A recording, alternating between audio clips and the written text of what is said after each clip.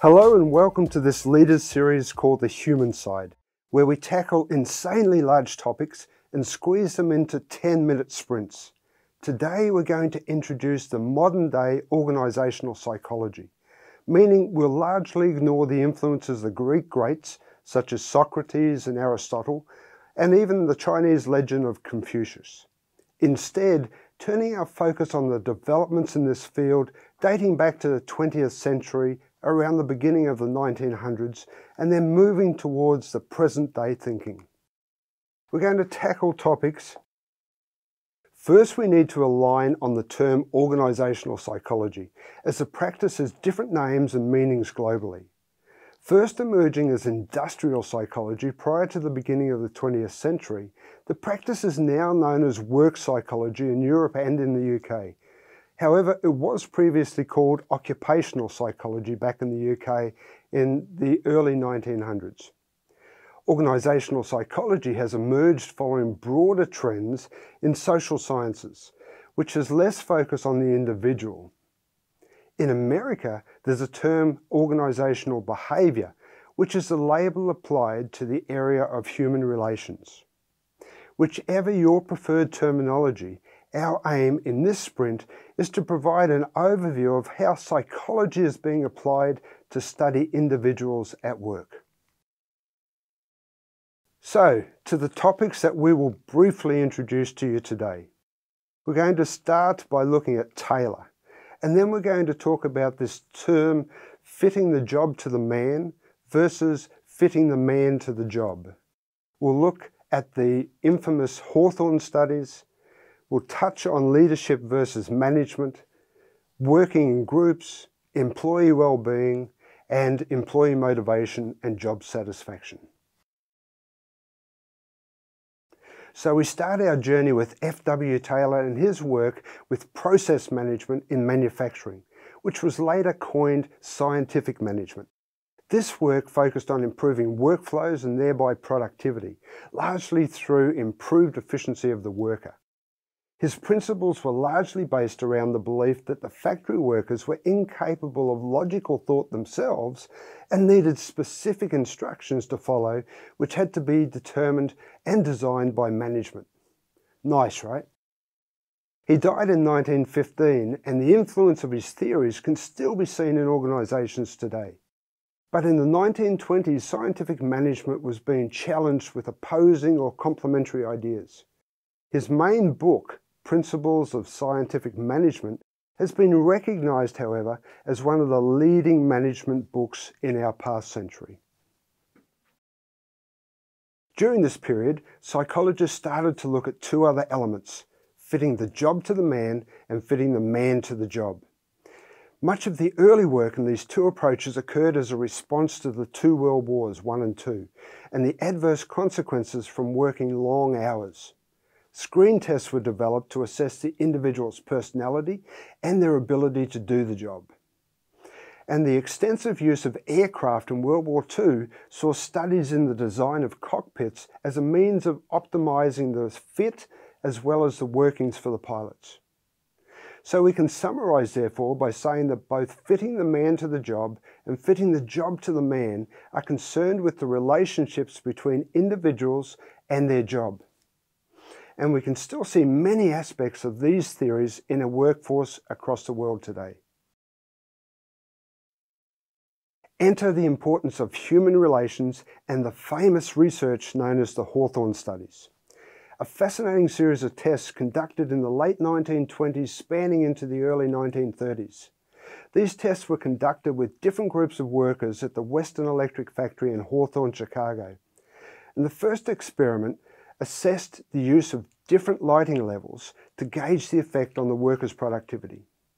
The outcome was the realization that factors other than illumination were determining the productivity level. The second test was conducted with a small group of female workers on relay assembly. Various changes were made to the women's working conditions during the study, and changes such as the length of the working day, the working week, length of the timing of their rest breaks, etc. The result was improved productivity, although it was later determined that additional factors had contributed to the result, things such as the interest shown by those people conducting the test in the women themselves. Next was the bank wiring room study, which revealed that working in teams and collaboration across the team could also drive productivity improvements. And then lastly, a counselling program where all employees were interviewed to monitor the impact of seeking their input and the change to productivity. The birth of the human relations movement led to many studies in a broad range of different areas of psychology. One such area which continues to receive much review is that of leadership and its benefits that it has over management. We merely list here a number of the key areas of focus to provide you with an insight to the depth of these studies, and we'll delve deeper into these topics in other sprints. The field of experts weighing in with their theories is so extensive, from Carlyle, Lewis, Likert, Fiedler, Fayol, Cotter, Bass, House, Mitchell, it just goes on. Gardner, Hickman, Mumford, Hersey, Blanchard, Salovey, Mayer, and Goldman, just to name a handful. The 5 areas of leadership listed here in turn have multiple subsets, each proposing to have a different answer somewhat to what makes the perfect leader. Trait theory, for instance, focuses on identifying different personality traits and characteristics that are linked to successful leadership across a variety of situations. Behavioural leadership looks at the various styles of the leader, while situational leadership stresses the need for a leader to be able to adapt to any given situation and using a variety of styles. And to the topic of working in groups. Additional studies have branched into this field of employee dynamics whilst working in teams or groups. The interesting findings which have resulted from the studies identified a number of processes which often impeded the success of the working groups.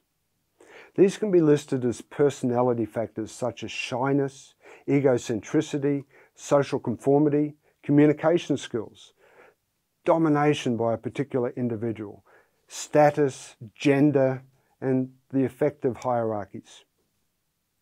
2 further elements were identified as impacting group decisions and potential. The first is called risky shift or group polarization, which is essentially the tendency of the work group to make more extreme decisions. And the second is known as groupthink, which is exhibited by the work groups who try to minimize conflict and reach a consensus without critically testing, analyzing, or evaluating ideas during the group decision-making process. Additionally, we also have Tuckman's team development and Belbin's team roles, which are 2 well-known theories used extensively worldwide in supporting teams to overcome these shortcomings and to reach their potential. Moving now on to the second last topic, employee well-being, which has been one derivative coming out of the human relations field, with ongoing studies exploring the correlation between workplaces, employee emotions, and productivity. The effect of stress on workers through the task, the environment, interpersonal relationships, job security, shift work, workplace violence, the list is quite long. These are all factors which have had a bearing on this broad field of study. And we tend to study emotions through 3 main areas: physiological, neurological, and cognitive. However, it really seems that even with all of these studies, society's been unable to address workplace stress. And today we see mental illness as one outcome which is at an all-time high. One promising and relatively new study in this field is on positive psychology, as defined by its founder Seligman as the scientific study of positive human functioning and flourishing on multiple levels that include biological, personal, relational, institutional, cultural, and global dimensions of life. Or you could just say it simply, in other words, the the study of what makes life worth living. And finally, to the topic of employee motivation and job satisfaction. Contrary to the approach popularized by Taylor, the experiments of Blake, Mayo, Lewin and Likert in 1963 popularized the belief that once workers are provided opportunities to participate in the management process, this leads to positive gains for the organization's effectiveness and the morale of the employees, which naturally, in turn, has an impact on job satisfaction. Like all of the other areas covered so far, there's been extensive research in this field, from Taylor through Mayo, Maslow, Herzberg, to others such as McGregor, Adams, McClellan, and recently Rock and even Dan Pink. Neuroscience today is providing us with confirmation of many previously held beliefs, whilst also educating us on many other realizations of how the human brains are hardwired and respond in given situations.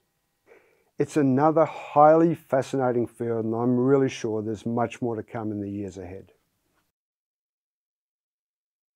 Well, as we're sure you can see from this brief introduction to organizational psychology, the topics and related studies which have occupied the minds of expert psychologists for well over a century will continue at pace with the advent of neuroscience discoveries. For you, the leader, whether young or experienced, it's an area which you need to stay abreast of and look for ways to incorporate the findings into your practices. From us, we hope that you've enjoyed this first sprint, and if you want to explore deeper, be sure to check out our show notes for all of the links covered for these topics. Remember to subscribe if you haven't already, so that we can continue the journey together, exploring the human side.